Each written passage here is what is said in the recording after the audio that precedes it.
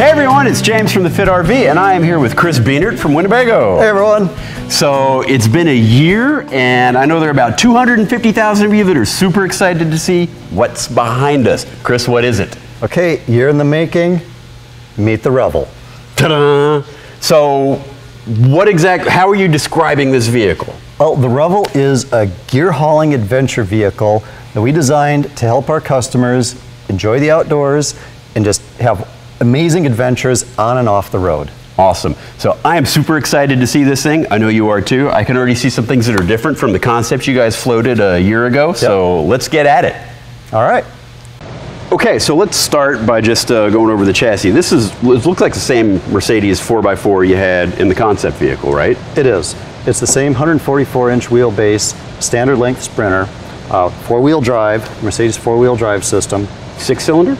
V6, absolutely, 188 horsepower. Wow, so that's the same drive, well, not minus the 4x4, but the same drivetrain you'd use in a much larger motorhome, right? That's right, that's right. We'd use this out to a 25-foot RV. This one is 19 and a half feet. So you have plenty of power to get you where you need to go. And to get you there, I'm noting these are not stock Mercedes wheels or tires. What's going on here? No, this is an option on Revel. We upgraded the standard 16-inch steel wheel to an aluminum alloy 17-inch wheel. Well, there's still plenty of clearance here. Yeah, there's still plenty of clearance. We kept the diameter of the tire the same, but the tire we chose is the BF Goodrich All-Terrain TA KO2. Okay. And the reason we chose that is looking at people in the overlanding market and what the tires that they were using. The tire that kept coming up was this BF Goodrich, and so that's what we selected. Really ups the all-terrain capability, real capability of the vehicle. And are the optional wheels, are they all blacked out like this? Yep, these are all blacked out on the optional. And is there a different body color, or is it just silver? Good question. We have got silver, and we have a second color called Pebble Gray. Now, if you order the Pebble Gray and you get the standard wheels, they're going to be painted jet black. Ooh. So even the standard wheels on the Pebble Gray looks pretty good. Pretty cool. All right, let's move on back. All right. Okay, so on the side here, we've got running boards, but unlike a lot of vehicles where you just get like a little nub of a running board for the driver's side, this one goes all the way down. What's why? Yeah, well, in an off-road situation, you want to try to protect the sides of the vehicle, and that's one of the functions of the running boards. Okay, so usage. You're actually thinking this is going to be used by people to get actually pretty far out there. We expect them to get dirty. Okay, I'm noticing, what is this? We've got a exhaust here. What's that about? Well, that's a little bit interesting. That's our diesel-fired heating system. And really? We're going to talk a little more about that when we get inside. Okay. Moving down here, this is city water supply. Okay, so if you're like driveway surfing at your buddy's house. Right before you head off-road. Yeah. Okay, cool. And this is, I know what this is. This is a cassette toilet. This is the way you take it out through the side of the vehicle. Now, we tried a cassette toilet once. It kind of wasn't for us, but I think maybe for the market you're going for here. Out in the wilds, and I mean the real wilds here, it's the right tool for the job. All right. Well, we'll see that on the inside, the other half of it. Okay, so now when we saw the concept vehicle last year, you had little flares on the windows, but nothing quite this substantial. What's this about? Well, we were using some shallower flares, and we found so many people in our target market were just too tall. Too tall. So we had our own flares tooled up using a two-sided tool, so you see how nicely it fits along the side there? It's a nice even gap. Right, and that's because it's tooled on both sides. Okay. And the flare has a molded ABS inner with a gap in between that we have filled with insulation. Ooh, insulation. I like insulation. And speaking of insulation, this is a double paned window, right? This is a dual pane acrylic window that we're using throughout the vehicle. Every place we've added a window. They're very warm, or they'll keep the heat or the cold out. We can show you the blinds when we get inside.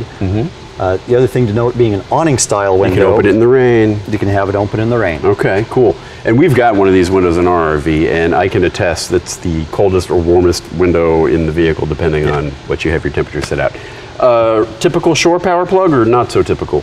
Well, the shore power plug, of course, is going to charge your coach batteries, of which there are 3 Group 31 AGMs. 300 amp hours-ish? Yes. Okay, cool, cool. Which, as I know you know, is you're starting to talk about some serious power Right. at that level. So those batteries are going to be charged either from our shore power, which of course powers the whole coach, or they'll be charged from the alternator under the hood. Okay. Okay. We've got an optional air conditioner because some parts of the country are just, You just gotta have you it. got to have it. Right. And that's going to be powered through this plug. So, Okay, so if you're, let's say you're like out and you had like just a Honda 2000 generator or something Yes. like that, you can just plug it in there and you're good to go with the AC. right. Okay, so AC, if you gotta have it, if you don't gotta have it, it's optional. You can. If you don't not got get to it. have it, you're going to get a covered vent fan Okay. in the bed area. Well, vent in the bed is not a bad thing. No. All right, let's go around to the back. Okay, so here on the back, I'm noticing it's black now, but you seem to have kept the same ladder that you had on the concept vehicle that we saw Yep. last year.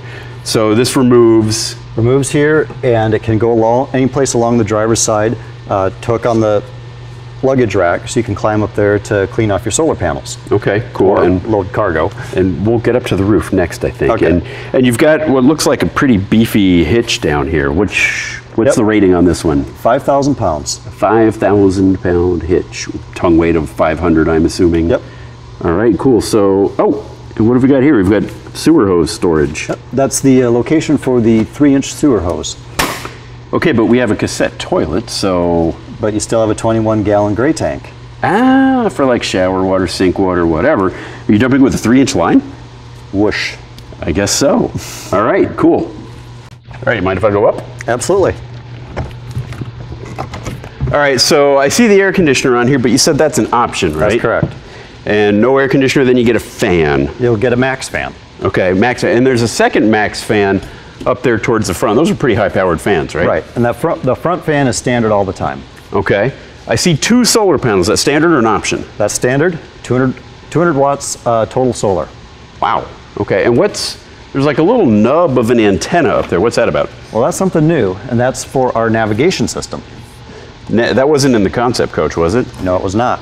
All right. The roof. All right, coming back around on the starboard side, you've got a flare here, but this is not quite as big. Right, because we've got the sliding door. Because you got to clear. But is it still your own tooling and the same spiffy attachment? It's still our own tooling, the same attachment, Okay. and it still has the same level of insulation in it that we have on the other side. Very important. And you've got outlets here, so do these run off of shore power or? They'll run off of shore power, or the coach comes standard with the 2,000 watt pure sine wave inverter. Ooh, so those will run off the inverter. Yes, Okay, and this is, solar panel plug. so you out somewhere, you can get a third panel, throw it out, angle it at the sun. Yep. A little more juice. Yep. Okay, cool. And I think that's about going to do it on the inside. That is an awesome looking window. I love that. That's about going to do it on the outside. Let's go inside. All right. Sweet, you kept the lime green. That was in the concept coach. I really liked it. I'm glad you kept it. Yep, we kept the lime green. This is it's actually called Cool Kiwi. This interior colorway is called Gravity, Okay. but we've added a second colorway called Silver Springs. And with that one, it looks the same, except the cabinet doors will have actually a bamboo grain texture that's dyed a sort of a silver gray color. Okay. Really pretty. So bamboo. All right, now this is kind of similar to what we had on the concept coach, right? Right. We still have the table, flips down, There's a leg that and screws there's a on leg that over screws there. on the bottom. Okay. So you got the utility there. And here we've got tank, and there's a tank fill here. So we've got two. So this is all for your freshwater tank. Right. You can power fill right here. Like a garden hose. Right, garden hose. But if you're out in the wilds, you want to add fresh water from, say, jugs you brought with. Or pump fill. Or pump fill, whatever. This is a gravity fill. So you Okay. can use a funnel or We've however you actually want. done that in our RV. So. Right.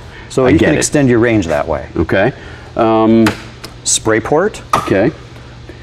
Freshwater tank drain, fine. And this is a antifreeze pickup for winterizing the water system. Okay, so for putting it away. All right, cool.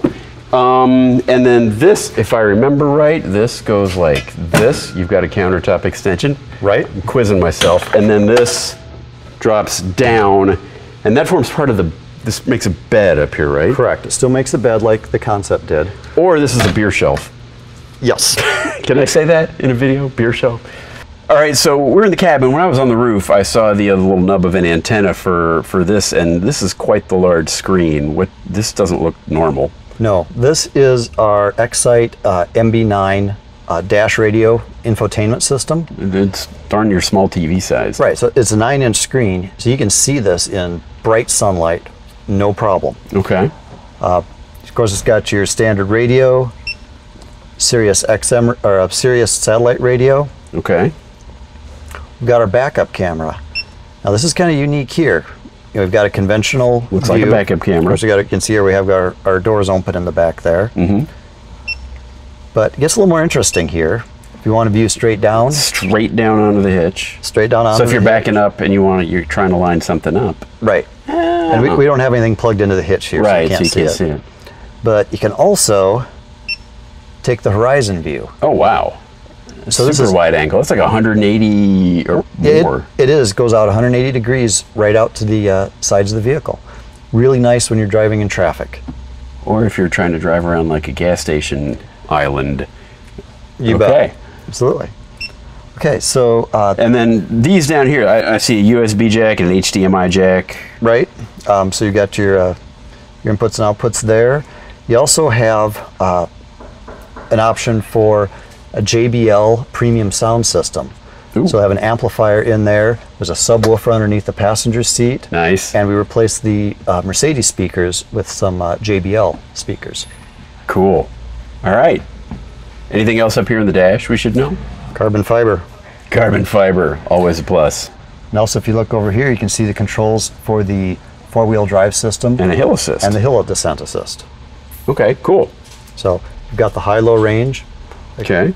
Like I said, we've got this thing outfitted to really go off-road. Right on. So this looks pretty similar to what we had. There are 2 seat belts here. Right. So there are 4 seat belted positions in this van. Right, driver, passenger, 2 and then 2 here. There. Okay, and I'm noticing there are ram mounts here and here. These are carried over from the concept. Carried over standard. Okay, some LED lighting. Okay, we got USB plugs for presumably whatever you're plugging into the ram mount. Right. All right. Table looks more or less the same, and it extends, I'm assuming. Flips over. Like that. All right. What else back here? We've got panels. We've got controls here, of course, our thermostat, bed control. We'll talk about that later. All right, solar charge controller, I know. Water pump, tank levels, okay. Control panel, very, very Spartan control panel for the inverter. Right, still 2,000 watt pure sine wave. Okay. Now remember, with this inverter, we've put all of the 110 volt outlets in the coach are on the inverter. So, all of them? Right. But not the air conditioner? But not the air conditioner. Okay. But with 2,000 watts, you know, your laptops, cameras, you know. I don't even run a hairdryer. Yeah, you've got no problem running any of that stuff with 2,000 watts. All right, and so now this might be a good time to talk about this guy. Right. Okay. This is our diesel-fired heating system. Okay. Now runs off the diesel fuel. So you've only got one fuel source. One fuel. No messing with propane. No messing with the propane in this coach. Okay. Doesn't even have a propane tank. Awesome. It heats a glycol mixture. Okay. And it, like I said, this is going to be similar to what we use in a big diesel pusher motorhome. Mm-hmm. The glycol will circulate through heat exchangers for your hot water, and it'll also circulate through heat exchangers with little fans to blow warm air into the coach to heat it. Okay. Okay. Now, curious thing here, our freshwater tank and our drainage tank are below the floor. Right, so normally you'd worry about those freezing. Normally. Okay. But our freshwater tank is heavily insulated, and both of them have a glycol line that runs along the edge of the tank to heat the tank.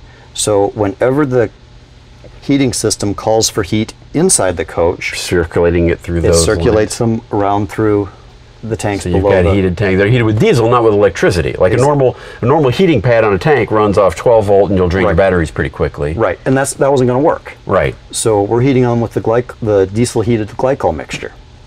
Interesting. Okay. So I'm down. I'm down. little innovation from Winnebago. Right on. And just storage in here. Yep. We kept the storage cabinets. Now notice the frame here. It's aluminum. Yes. We used welded aluminum, and this is something that was not on the concept coach. Okay. All of our cabinets have welded aluminum frames, Stronger. and that's it, stronger. Again, Pretty light. it's lightweight, high strength, and again, off-road. We built this thing to really be used. Okay. Okay, so up above your head there, that's a Max Air fan. We've got that. It moves a lot of air. Right. The lights look different from what I saw on the concept coach. Have they changed? They've changed. They're still LED. Still LED, little different pattern. Okay. And now over here in the galley, this looks pretty similar. Pretty similar with some differences. Okay, what are the differences? Okay, so we still have our compressor-driven refrigerator. Okay. So Runs off battery, no problems there. runs off the 12-volt batteries. And as you know from all of your work with batteries and compressor refrigerators, It'll run forever with 2 solar panels. You don't have to worry about it. and 3 Group 31 AGMs. Exactly. Okay. We got a true induction cooktop. So we're running the induction cooktop off the inverter, right? Right. Okay. Now with with 3 batteries, you can get a Dutch oven full of water boiling and keep it there literally for hours when you turn the heat down.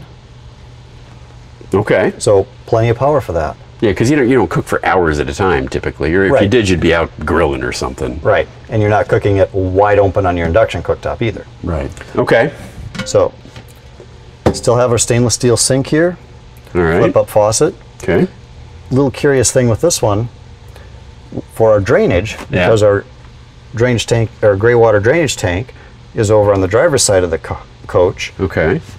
You don't have a slope. It's flat. Yeah. Right. It's flat floor throughout. So what we're doing is actually, we've got a switch here for a macerator pump. So as you run your water in the sink, you can hit the switch and shoot the water off to the other side into the Can I hit drainage the tank. switch? I'm gonna hit the switch. He's going to hit the switch. Basically, it's a garbage disposal, basically, right? Kinda, yeah. You're not selling it as such, but that's kind of what it is. But it is a macerator type pump. Okay, that's awesome. Anything else here? We got vents for the fridge. We still have our drawers. We still have our latches Okay. that'll close so you can keep the drawers shut. All right. Let's move across the hall and look at what I'm guessing is the bathroom. That's kind of stretching it. All right. So not exactly a bathroom. Well, it's actually an all-in-one gear closet and wet bath. Well, that's interesting. So, okay, let me see if I can guess where this came from. So when we were at Outdoor Retail and you were showing this, a lot of people said, why do you even have a toilet in there? Right. I just want to store my stuff. And so you're giving people the option to do whatever they want? Whatever they need. Okay, so if you want just a bathroom, can you shower in there? I mean, assuming you took the shelves out. Absolutely. You've got the drain down there for the shower. Okay, Of course, dry storage cabinet. okay, Down below there, you can see the toilet paper. roll. okay. Swiveling cassette toilet, A swiveling cassette toilet. so you can sit on it however you like. Too many jokes there. Okay, then we got our shelves here. Now these are made out of a sealed bamboo plywood. Okay. So, you know, Water resistant? very water resistant, Okay. very strong. You've got a rack here too. Yep, we've got a bar up here. It's like a wetsuit or something. Right. You could hang up in there. Exactly. So you come back in from skiing, your gear's all wet. Mm-hmm. Take the shelves out. Take the shelves out. And you've got the perfect place to hang all of your Because wet you got gear. a drain. Because you got a drain, yeah. Okay. Of course, you got the shower control up here. There's no nozzle on the shower control. Right. The shower is removable. You can use it here, or you could take it back to your outside shower with the hot and cold water in the back. You shower outside. You could shower outside. Okay. All right. So, yeah, it's really a multi-purpose So you're not imposing any one particular idea on people here. It's they can do whatever they want. They can do whatever they want, and you've got the space, you know, for your big backpacks, right? And your bulky gear can go right in here. Okay, and these are complete. Like if you want them, if you want all these shelves just totally out, they totally remove, right? They're just sitting in there. We can just take them right out. Okay. Pull this one out here. All right, so now we're here in the bed area, I guess. We got some LED lights. We're meant to sleep cross-coach in this one, right? We are. How much, do you know the length of how much bed we've got? There's the rear of the coach there. You're going to have... oh, wow. Yeah, you're going to have like 8 inches, and I'm 5'10", so... Right, so you're going to have 78 inches, you know, well over, you know, almost... Wow. Yeah. And there's a fan right here, and that's key. A lot of people don't realize that if you don't have a window right by the bed and you turn on a fan, the air just passes you by, but there it's going to hit you right on the bed. Exactly. Okay, and this bed is on some sort of strap lift? Yes, the bed, of course, you got, you know, the nice, comfortable foam mattress on a European-style slat system. There's slats? They're slats. Hang on, I got to see that. Sure enough, look at that. Can you store stuff under there? Maybe. I'm sure people will. Okay, and then this just raises on these straps? It does. I think we're going to see that. All right, let's do it. Okay, first off, take a look at your storage space below. That's a pretty good amount of storage, even with the bed all the way down. Right, how does that storage compare to most every other Class B? That's much more than you get in any Class B. You could put like dog crates, not surfboards, but you can get skis in there, anything like that. So, we raise our bed. It's magic.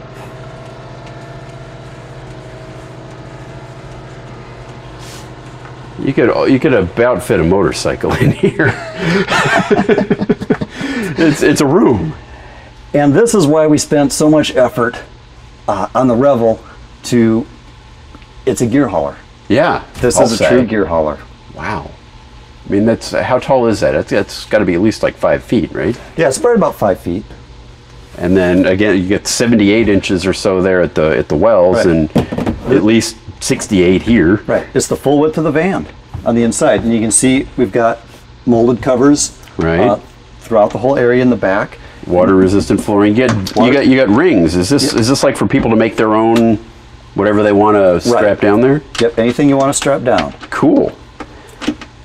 So you can also see 110-volt outlets. Right. The USB right there. Okay. Again, bringing the outside. And there's your exterior shower. There's our exterior shower. You can rig up some sort of curtain here, or not, and shower outside.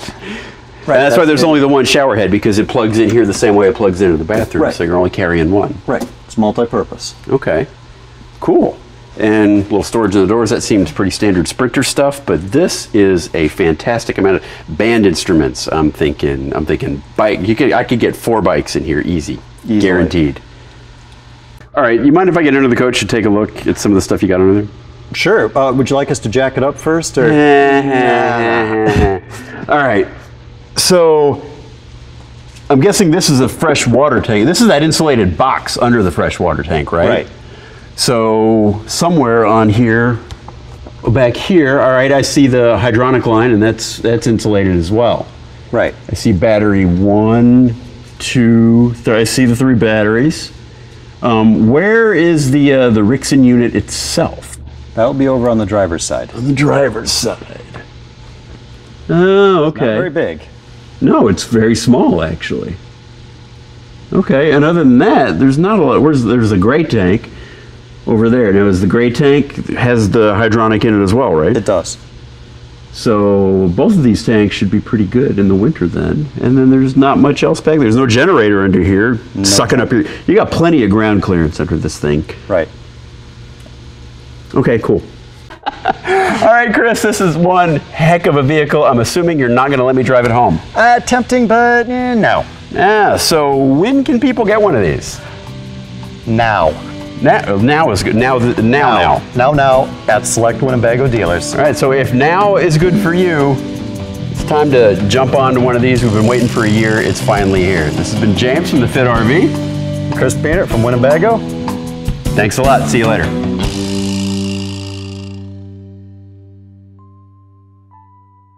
What Revel is a gear hauling adventure vehicle to help our customers blah, blah, blah, blah, blah, have blah, extraordinary blah, blah. experiences on and off the road. You're off to such a good start.